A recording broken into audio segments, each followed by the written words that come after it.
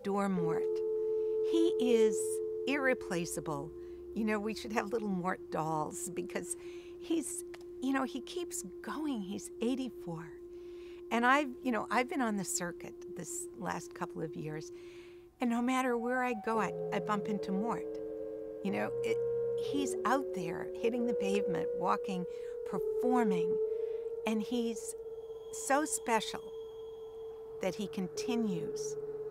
I think that's what's important in this field, is that we have some connections to the very root system.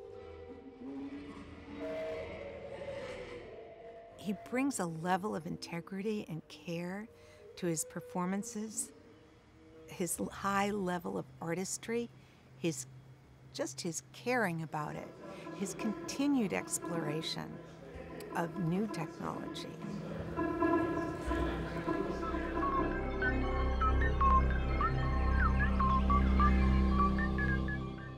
I was a classical composer. I grew up on the keyboard, so I know what that world was. Did I touch a keyboard with electronics? No. I didn't use a mechanical keyboard.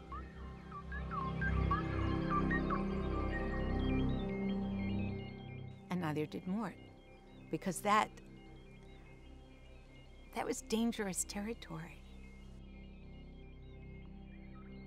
In those days, there was an urgency about letting the world know what this was, because we were so excited about it. It's like, oh my God, this is going to take over. It's like amazing. And nobody knew what it was. I would do a concert, people would say, well, where is the sound coming from? Where's the tape recorder? Where is that sound coming from? What happened was to market the instrument. I mean, this is an old story, but it's true. The keyboard was put on it. And so everybody said, oh, it's a musical instrument. It has a keyboard. The whole thing was hijacked or short-circuited, or however you want to say it, but the potential of electronic music, it didn't get realized. It went down a left turn. And it's just coming back now. That's why this period is so exciting right now, because we're getting another chance with a more educated audience. When I played for an audience in the past, I didn't have that listening to play into. Now I play and the kids know what's going on. And that's so refreshing, amazing, revolutionary. This is a very exciting time right now to be playing live. I met Buchla in the late 60s.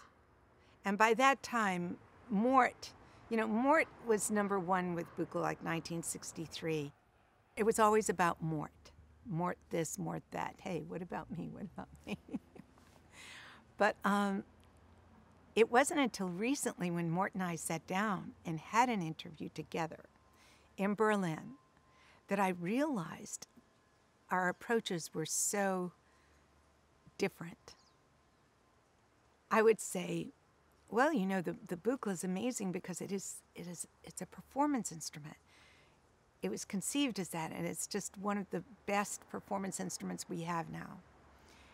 And Mort would say, oh yeah, it's not a performance instrument. Don thought it was a performance instrument, but it really wasn't. And I thought, we came from such different mindsets about the Buchla. To this day, I will say the Buchla is the most sophisticated electronic modular music system that there is. And Don really did work to manifest that possibility. He had a lot of feedback in the system. All those lights, those weren't decorative. They were part of the conversation. You did something, the light told you what was going on, told you the height of the control voltage, if it was high, if it was low. He had clear visual feedback.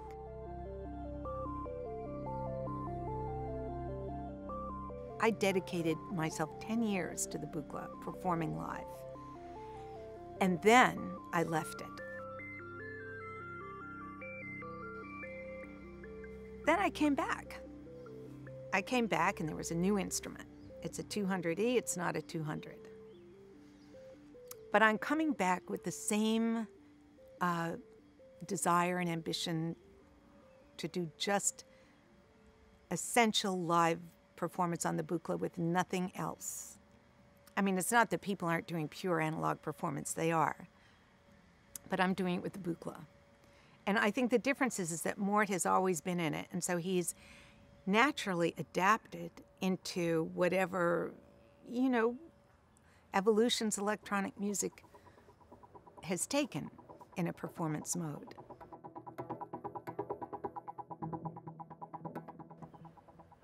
So he's using other things as well. He uses Ableton, I don't use that. He uses samples, I don't use that. He uses, we're both very interested in spatial control, and that was a Don Buchla, necessity. You didn't do a performance without controlling the sound spatially. Don Buchla worked continuously until he died. Mort has worked continuously. These are people who are woven into the fabric of what all this is. So I always felt that Mort was there first and my senior, and he is my senior, and now he's actually an inspiration as a senior. Because as I've gone back to live performing, and I'm saying, why am I doing this at this age? Why am I lugging my Buchla around the world? And I keep bumping into Mort. He, he makes it all look so easy. It's like, oh yeah, okay, yeah, you can do that. You can go around the world.